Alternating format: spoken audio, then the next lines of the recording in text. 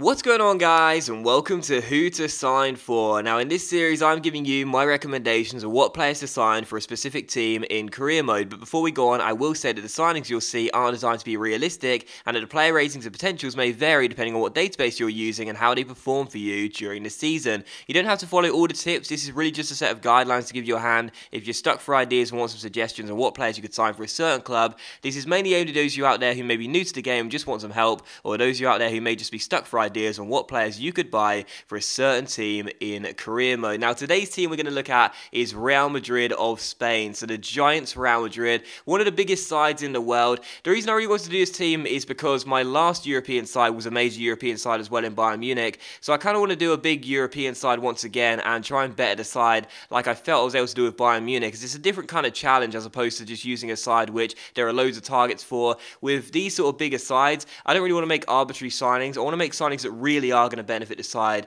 and it could be a little bit more of a difficult challenge as opposed to taking a side which has a smaller budget but lots more improvement needing. But still, for Real Madrid, as you can see there, the board have given you 3 objectives. They are to win the Cup, to win the League, and to win the Champions League. That's hardly a surprise, is it? The board wants you to do all 3 of those objectives. Last season, Real Madrid didn't do any of those, though. They finished runners-up in the League, they finished in a round of 16 in the Copa del Rey, and they also finished in the semi-finals in the Champions League before being beaten by Juventus, who of course were beaten by Real Madrid's rivals Barcelona in the final by 3-1. So with Real Madrid, the board wants you to do all 3 of those objectives with that really good squad you saw there and a £72 million budget. So should you be able to do that? Absolutely yes. This side is a really good one. It's one of the best sides in FIFA. It's a fantastic squad full of really, really good players, some good young talent as well. As for contracts, I will say right now, only 2 I'd recommend giving new deals to.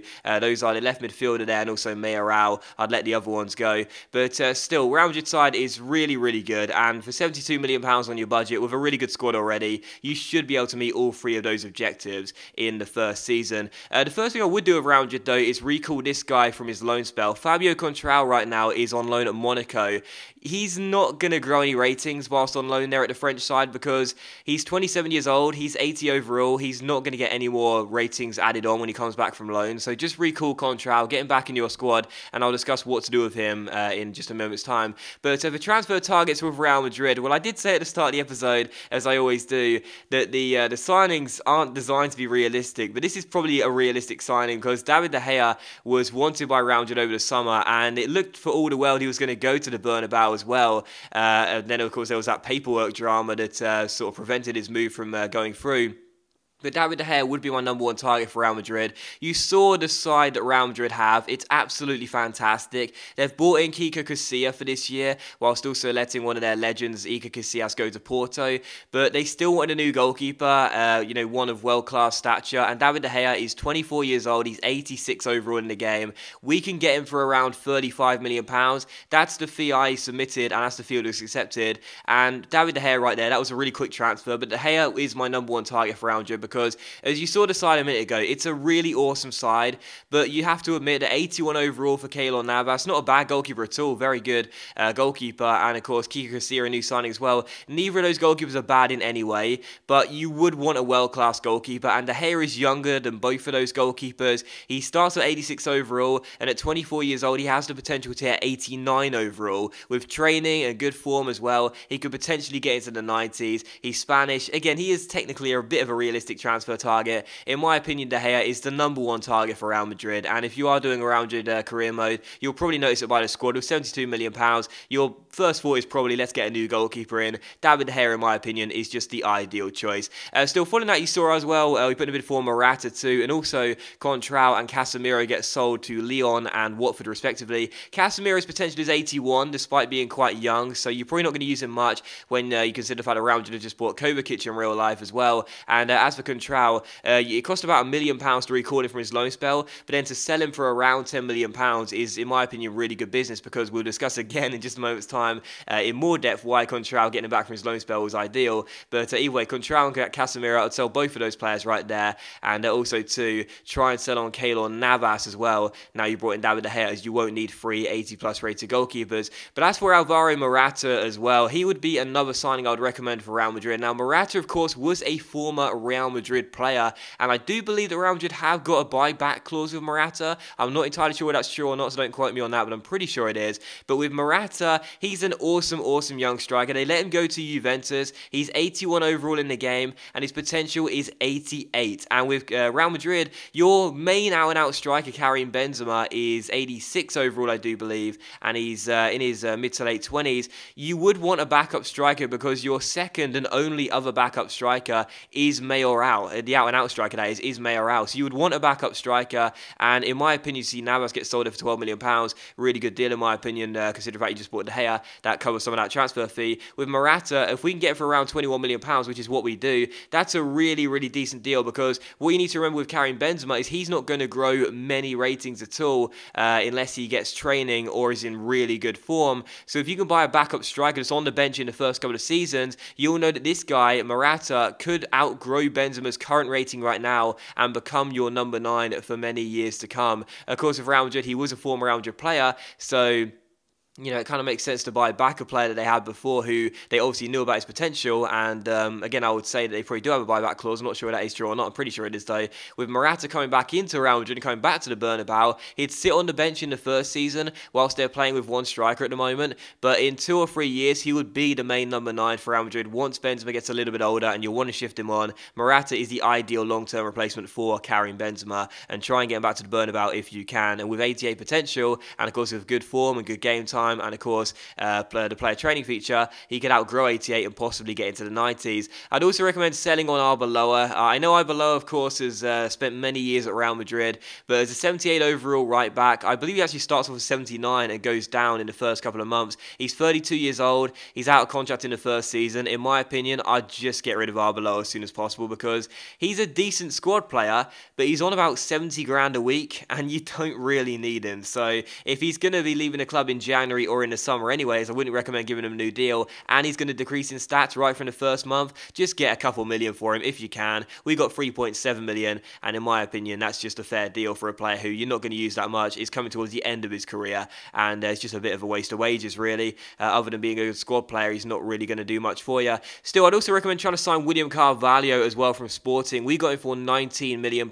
Now, you may be surprised about this deal when you consider the fact that Real Madrid has just bought Kovacic in real life, a very talented young midfielder, but I'd still recommend doing it anyway, because Carvalho has potential to hit 87 in the future, and he's a really good defensive midfielder in the game, one of the best you can buy, and if you've got the money, I think it's probably just worth doing it anyway. So Carvalho for around £19 million is a really good deal when you consider the fact he could hit 87 and plus that in the future too. And also Jose Gaya as well with Valencia. The left back is Spanish, he's 20 years old, he's 80 overall, and he has the potential to hit 87 in the game as well. And of course, again, I will reiterate, with player training and good form as well, he could exceed that. We get him for around £15 million. And Jose Gaya as a left back, when you sold Contral for around £10 million, you may be surprised about this, you know, why you would buy a backup left back whilst after selling on Contral for more money than Contral when they are the same overall. £14 million, sorry, not £15 million, when they're the same overall. But Jose Gaya is 7 years younger than Fabio Contral, and of course he has the potential to hit 87 in the game as well. And Marcelo is 27 years old,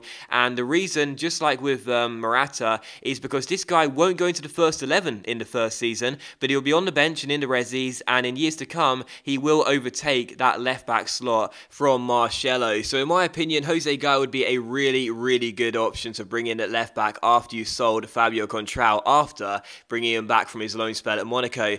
Still, my final recommendation for a signing with Real Madrid would be this guy right here, Breel Donald Imbolo, the striker from Basel. Now, I'm sure you've heard about this guy. He's one of the hottest prospects you can buy in career mode for the striker role. He starts off with 76 overall, but has the potential to grow 12 ratings and possibly exceed that and get to 88 potential, which is what he starts with in terms of the potential. But of course, again, you can outgrow that with training and good form as well. You can get him for around £8 million. And again, I did mention with the Real Madrid team, in the striker role, they've got Karim Benzema, but the second choice striker is Mayoral, and that's the only other out-and-out striker they have in their first team right now, Real Madrid. So in my eyes, it's good to get cover in the striker role. I'll always say this: it's good to have at least 3 or 4 strikers that you really feel you can rely on, at a bare minimum 2, in my opinion, if you're playing one up top. But either way, in Bolo, you can get him for around £8 million. He's got 88 potential, starts off with 76 overall. He'll be in the resis in the first season. He probably won't even get on the bench, but it's all about the future with Real Madrid. You know, I've said this, it's all about the future of Real Madrid. It's buying in good young talent that you know can replace those experienced players in the future. So with Real Madrid, you spend £97 million on just 5 players, and when you're spending almost £100 million on just 5 players, you're probably thinking, well, are they going to be worth the money? Well, when you look at their potentials, David De Gea, 89, Morata, 88, Embolo, 88, Carvalho, 87, and Jose Gaya, 87, adding to the young talent they have here at Real Madrid anyway, and also the in addition to the experienced players right here as well that are good too. This, in my opinion, is the best strategy for a long career mode with Real Madrid. Now, I know that with a lot of people, they might just manage Real Madrid for one season and just want to buy, you know, 2 of the best players in the world, for example. But I would say that if you're doing a long career with Real Madrid and you want to dominate Spain and also European football as well, you want to look at the future with Real Madrid. They've got some good young talent anyway, but there's no harm in adding to that in the key areas, like for striker role, for example, you know, trying to bring in players that are good enough to replace Benzema in the future, like Morata, like Embolo. Left back area, Jose Gaya to take over from Marcelo. Goalkeeper, of course, David De Gea will be your number 1 and has potential to possibly get into the 90s as well. But either way, it's a really, really good side Real Madrid have, but you could still do some improving in those areas by bringing in young talent. But of Real Madrid, the objectives were to, of course, win all 3 trophies. I wasn't able to do that in the season of Real Madrid. Of course, we did simulate to the end there. You saw what happened. Real Madrid won the league. They also won the Champions League, so good to win a double. But in the semi-finals of the Copa del Rey, were knocked out by Barcelona. So obviously this season, due to the suspension of Charities fielding an ineligible player, Real Madrid have been knocked out of the Copa del Rey, or I should say booted out of the Copa del Rey. But either way, only reaching the semi-finals of the Copa del Rey was a bit of a shame for me. Didn't want to see that, but either way, did win the league, did win the Champions League, and you can see the squad here after the first season. It does look really, really good. There are good, healthy attribute changes for quite a few good young players, and I would say this Real Madrid side is more than capable of being a dominant one in Spain and also in European football in years to come. It's a good squad. You've added to it with some good young talent. You're spending £97 million. It's a lot of money, but you'll know that in years to come, this will be the best side in the world without question, because of the potential of those 5 players you're buying in addition to the players you already have. But either way, those are the players I would buy for a Real Madrid career mode. That is how I would manage Real Madrid. Hopefully you enjoyed this video. Don't forget to leave me a comment and tell me how you would manage Real Madrid in the comment section down below, and also let me know what team you want me to do for my next Who to Sign For. But thank you for watching the video regardless though. Hopefully you have enjoyed it. If you haven't enjoyed today's episode of Who to Sign For, then please do leave a like. Don't forget to leave me a comment, tell me how you would manage Real Madrid and also what side you want me to do next, and I'll see you for the next episode of Who to Sign For very soon.